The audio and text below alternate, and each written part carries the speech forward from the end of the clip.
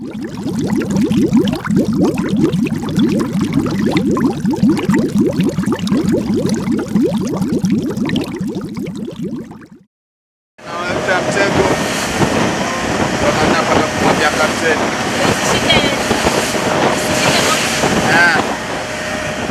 majina kamili mimi naitwa Zeynab Wandati.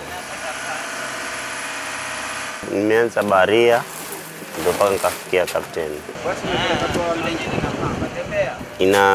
Inafika miaka kama 8 hivi. Kulingana na hizi kazi zetu zinavyokwenda zinakuwa ngumu kulingana na zinaenda na season.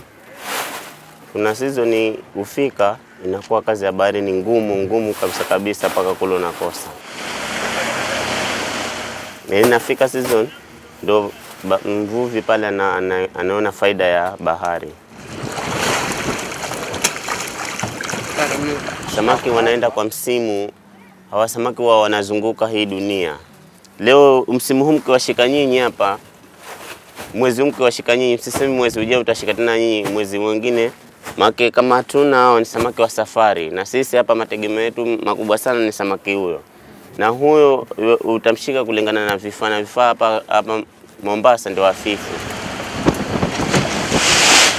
Lakini samaki kama hao ambao tumewashika na kulingana na shughuli hizi na chombo hiki kinavyofanya kazi hii hawalipi.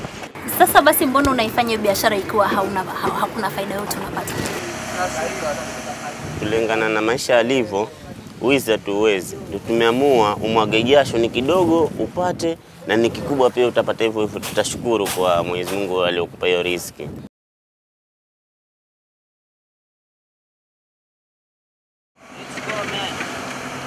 Nikipata about kama 20 kilos na kuendelea hapo kidogo nani faidisha.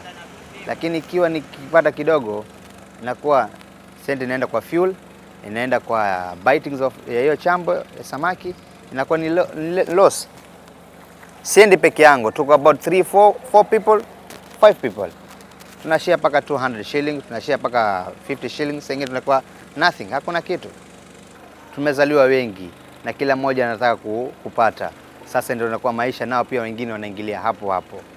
Ushaona? Sasa lazima utakula uchumi, na kwa nini? Ni kidogo. Ni everyday samaki anashikwa na everyday samaki analiwa. Sasa ndio hivyo, lazima kidogo inakuwa ni chini. Nje sehemu za uzunguni au wapi waambia mvuvi ni tajiri.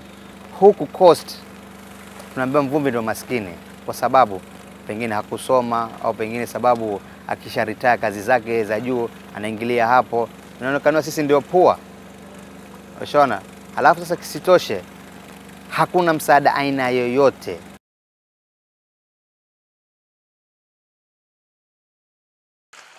The fishing industry is the smallest arm of Kenya's agricultural sector, contributing only 0.8% of the agricultural GDP. And while globally, marine fisheries is estimated to be worth at least $200 billion annually, producing 67 million tons of fish, the value of Kenya's marine waters has not been computed.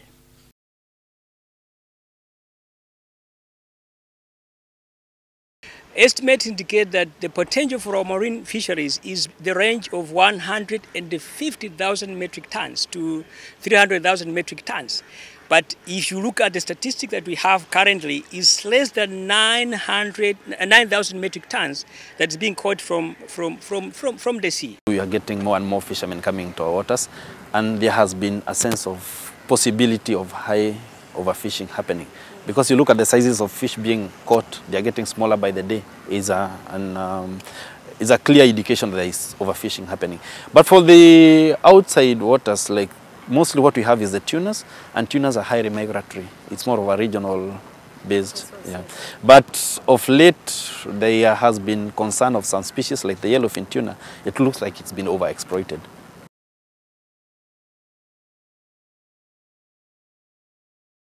In Africa, coastal waters only produce 4.6 million tons of fish annually, valued at $4.9 billion. But the problem is 52% of these fish stocks are already fully exploited, 8% is fully depleted, and 19% overexploited. In fact, only 20% of the fish stocks are believed to be underexploited, while 1% is recovering from depletion. Na baina ya papa ambao inasemekana wamepungua watakani washikwe. Lakini sisi wavuvi hatujatolewa taarifa ya kuwa papa usimshike, umshikeni, hatujatolewa taarifa. The exploitation and depletion of fish stocks is largely blamed on illegal, unregulated and unreported fishing activities, which cost the global economy an estimated $23 billion annually. Kenya's coast has become quite vulnerable in recent years because it lacks the capacity to patrol its territorial waters. According to the figures we have seen, the impact on the economy of Kenya is around 10 billion shillings per year. That's one. Two is the impact on the marine environment. When somebody is stealing, sort of doesn't really care what they take out and what remains. They just take the fish and go away.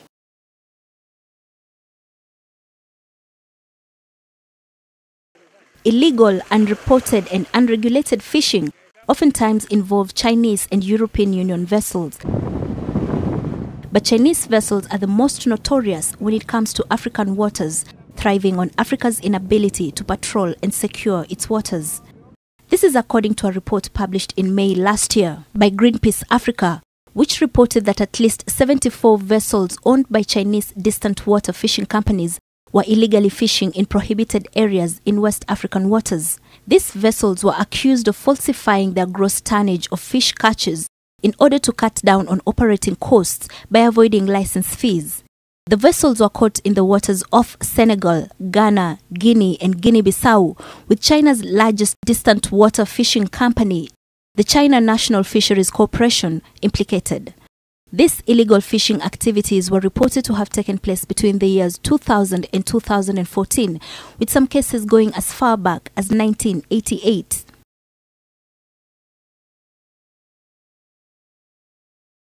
We have had cases also in Tanzania where some vessels was caught in the deep sea illegally fishing.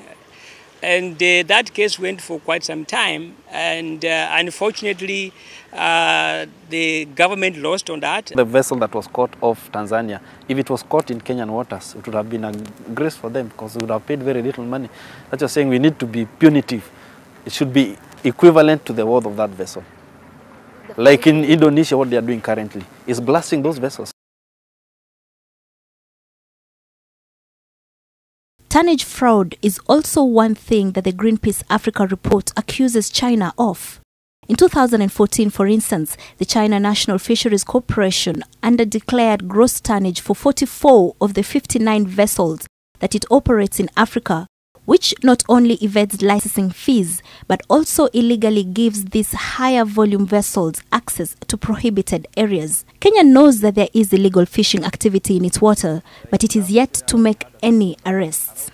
The problem is most of these vessels are actually fishing between Kenyan waters and other international waters. Tuna is one of the most illegally caught fish in the world, with an estimated 7 million tons caught globally, valued at $10 billion. Most of it comes from the Indian Ocean, which produces 24% of the total catches. Kenya's territorial waters lie within the southwest Indian Ocean, the richest tuna belt, with the fishing season running from May to July. The fish gets its value from the demand, first from the customers and the people who buy fish. But mostly, most important, the fish gets its value from the content of its meat. So now, let's say like tuna. Tuna is highly recommended all over the world because of the redness of its meat and how healthy it is. Now this one, this is the mama tuna that I told you about. Yes. This is in season now. This is yellowfin, as you can tell. And these are the ones which boost the market. Okay. Yeah. Because the fat content in this fish is high and healthy fat. So this fish is in demand. What is the weight of this fish? This fish is 83 kilos. 83? Yeah, 83 wow. kilos. That can feed how many people? This can feed roughly about 20 families. 20 families? Yes. Wow. very easily. And so now that it's 83 kilos, what is the value of that fish? 83 kilos, this will come roughly like 30 to 40,000. Yeah. 30 to 40,000. Yeah. Have you ever sold a fish like that? Yes. To one person? To one person, yeah. There's people, specific customers who they come for this fish. So when you see it's here, it's stored for him. What kind of people are those? These are hotels and sushi restaurants and big hotels.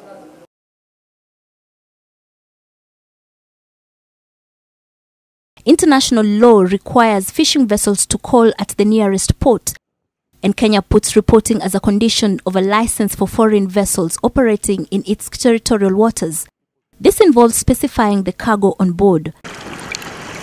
In addition, Kenya requires weekly catch data reports to be submitted, but there are concerns that the reporting is not done accurately, purposefully concealing any illegal activities in the Kenyan waters.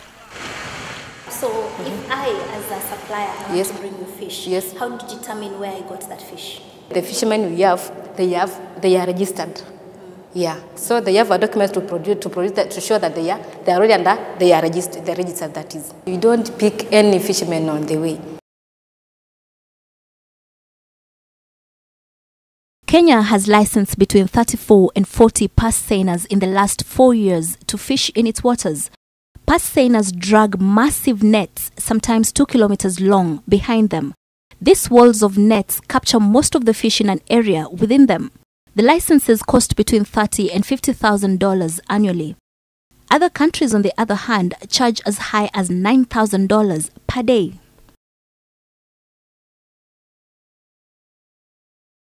The reason we do licensing other vessels, because if we are not actually able to utilize that water, according to the international regulations, if you're not able to exploit your water, you should let those people who are capable of doing that exploit on your basis. But ideally, it would be good for us if the Kenyans themselves would be the ones exploiting the waters. We only have one Kenyan longliner because we really don't have our own fleet. Even though Kenya lacks the capacity to fully exploit its territorial waters, a recent study conducted by WWF indicates that fish populations have declined by 49% between the year 1970 and 2012. The analysis tracked 5,829 populations of 1,234 fish species. Kwa huyu papa naye wanatamani tamani yake huyu. Tamani yake ni haya na maini yake. Elemeni yake tamani ya papa ni fin na maini. Si nyama hata si nyama. Hii nyama ni mali na hii ni mali na maini kwetu ni mali. Yale maini huweka yakawa kama mafuta uto. Kupigia boti za mbao zisioze zisingie wadudu. Na pia huwa tunauza. Sasa fin kama imeuza pesa ngapi? Hii tunauza kwa kilo. Ndo ukimpata kilo unaweza pata kama shilingi 6,000. The report also shows a steep decline in coral reefs, mangroves and sea grasses that support fish species. More than 1/3 of the fish tracked in the study rely on coral reefs, and following the decline of the reef, the fish numbers also declined by 34% between 1979 and 2010. Lakini kama wale wenzetu kuna uvuvi mchafu ambao hapa Kenya ukishikwa nao unaweza wekwa milele huko ndani. Maana kule kuna uvuvi wa bomu, kuna uvuvi ule wa kushika samaki kama wale umena wale. The challenges beneath the water have in turn strained fish processors, leaving them with plenty of idle capacity and putting hundreds of jobs at risk. A tuna processing factory in Mombasa is no longer in operation, leaving 600 people unemployed. Actually, this is the only Kenyan tuna farm factory, and also in the region, neither Tanzania or Mozambique, they don't have. The only other place you have a canning factory is in Seychelles and Mauritius. Okay, so you said your processing period is between November and April, yeah. The following year, depending on the exactly. season. So that's only once a year. Once a year. year. Of months per year. Yeah. So the rest of the year, what happens to the? Just maintaining the premise. You're just maintaining it. Yeah, maintaining it. During the time you're processing, then are you making enough money to ensure that the times you're not? Actually, that's the challenge. That's the challenge because you have to pay for the power. That's the challenge we are getting, my dear. Please, yeah, that's the challenge we are getting. But we are trying to sort out the problem, but we are unable. So huu ndio uvuvi ambao wapatikania Old Town.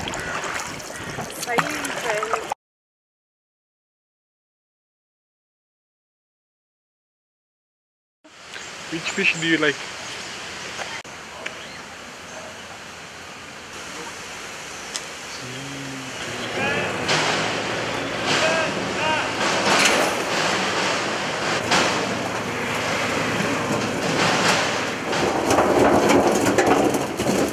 What is the purpose that you calling to port? Crew change on discharge. Only crew change and discharge, and then you are making a refueling and yeah. Copy.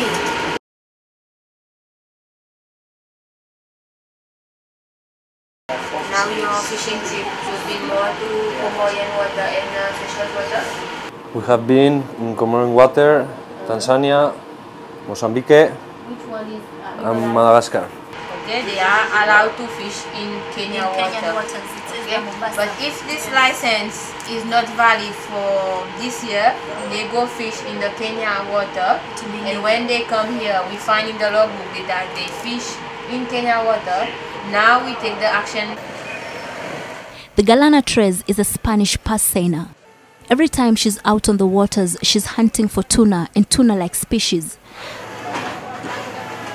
Her capacity is more than 28,000 metric tons, and it takes 28 days to fill her up.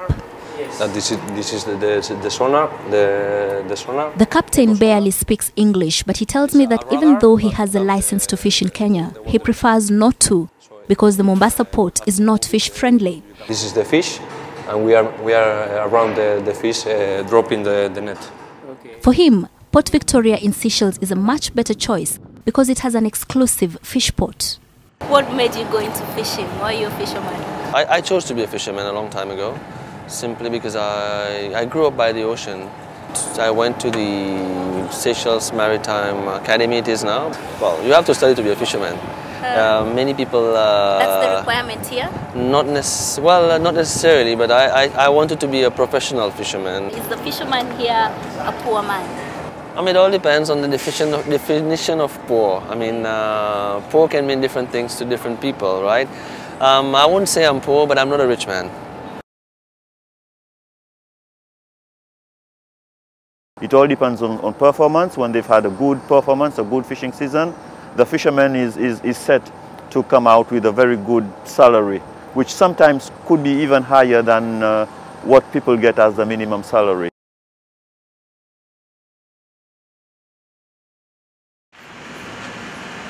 Government has put in place some subsidies that actually allows them to make a profit and also encourages people to go fishing.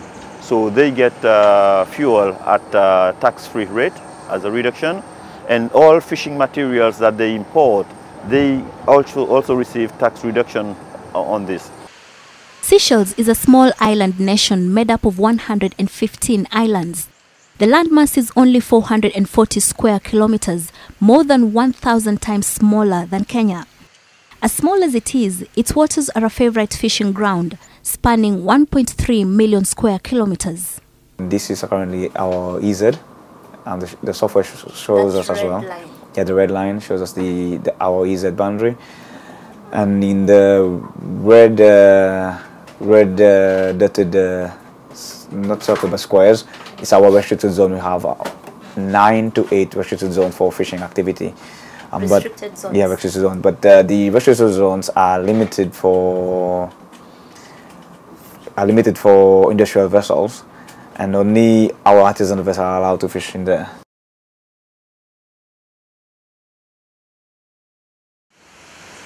But just like every other coastal nation, Seychelles has suffered the impact of illegal fishing. When you see that vessel has crossed into an area where it shouldn't be, what are the steps you take?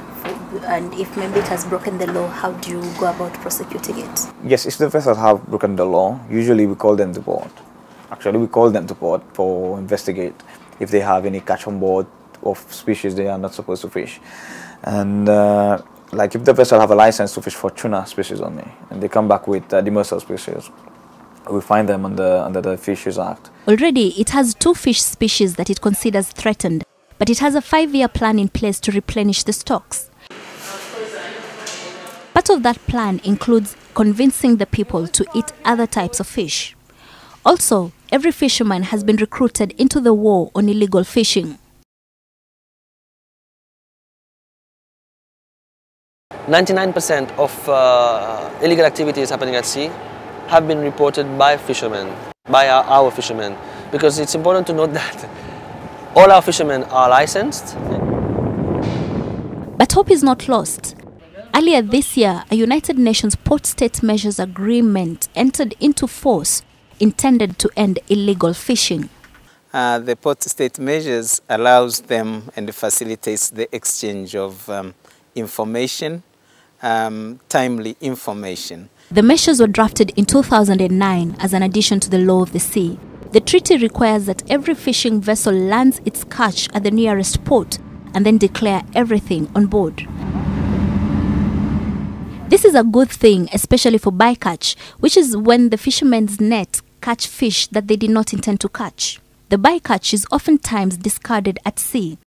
In fact, researchers say that the amount of fish that is discarded could be double what is declared. Most illegal fishermen do not go to any port, and what they do instead is to transfer the fish to another vessel in the high seas.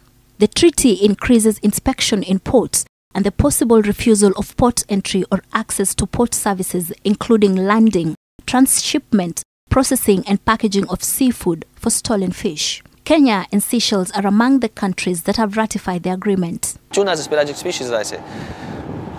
It migrates. Kenyan waters, Seychelles waters, Somali waters, it migrates. So if the destruction is being done by one country, in one water, in one EEZ, the effect will carry through in the rest of the regional. It's a regional thing, so we have to take action against this. Kenya also plans to build a fish port in Lamu under the LAPSET project, which will open up marine business. With only one port, it becomes difficult to handle fishing business because the port of Mombasa charges uniform fees for all vessels, regardless of what they are offloading, to get fresh supplies. For this reason, many fishermen prefer to avoid the Kenyan port altogether and instead land in Seychelles, where it is nearly 4 times cheaper. Basically, why we have a competition with people like Seychelles and Mauritius is that they get a concession when you bring your fish somewhere. And they look at it like a business. For example, you bring the fish here, you have to load that fish with the vessel with fresh waters, fresh food supplies, and a lot of other things. At the moment, Kenya earns just 3 billion shillings annually from its ocean.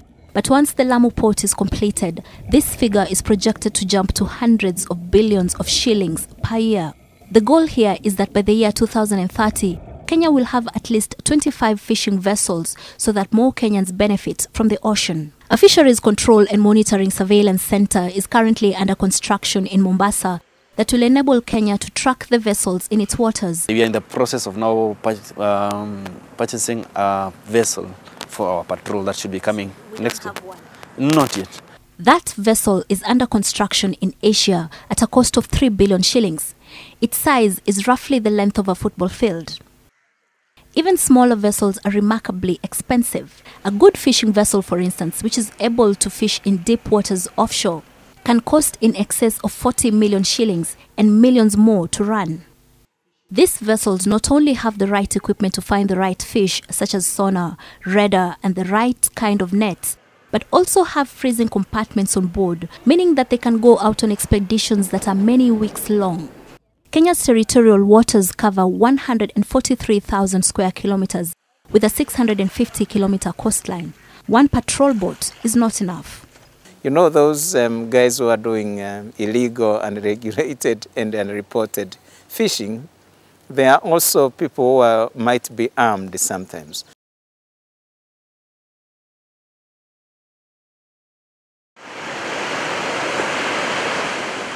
We filmed this in June this year, when the sea was rough and therefore not a good time to be out in the waters, especially for small vessels. The fishermen know this, but that never stops them from going out there. And with boats this small, they can only go as far as 12 nautical miles offshore, which is roughly 21 kilometers. Hawazee wanakwenda passing time tu. Si ati ni wavuvi tu usema tutakuvua kama vile uliosikia. Washavua kitambo enzi hizo. Enzi hizo samaki ilikuwa rahisi sana. Wacha sasa samaki kununua kama dhahabu. Sababu samaki ni wachache alafu na ni bei iko juu. Changement quantité. Longtemps tu plein poisson partout, les là de 5 tonnes partout, au bord, comme là, longtemps wali. Fait 8 jours, tout on est là, on plein de comme là, pas foutu pas plein. Ni un tonne pas gagner. Pour gagner 500, 600 kilos, c'est tout pour gagner. Some fish importing countries, such as the European Union, have put in place legislations that blacklist countries that fail to take action on illegal, unregulated and unreported fishing. The EU is among the world's biggest importers of fish and also among the biggest owners of distant water fishing vessels, with at least 15,000 vessels registered to fish in distant waters. It uses a card system, yellow and green, to decide whether a country should be blacklisted or not. Ghana, for instance, exports 128 million euros worth of fish to the EU every year, but in November 2013, it got yellow carded for failing to take sufficient action against IUU. This means that Ghana could no longer export fish to the EU. But within 2 years, Ghana had strengthened its legal framework and set punitive measures for IUU. And then in October last year, it received a green card and it is now exporting to the EU again. Kenya is still a long way from exporting marine products, but it hopes that by 2030, it will have built a name for itself in the fishing business and cut down on the number of foreign vessels fishing in its waters. Would you want your children to be fishermen? I have a son, yes. I have a son now. He will finish his O-levels and after A-levels. And I'm pushing him to go through the Maritime Training Academy.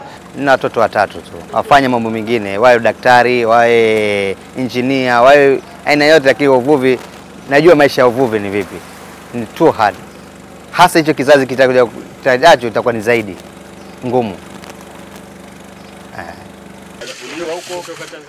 Zeynab Wandati, NTV, for the Blue Economy.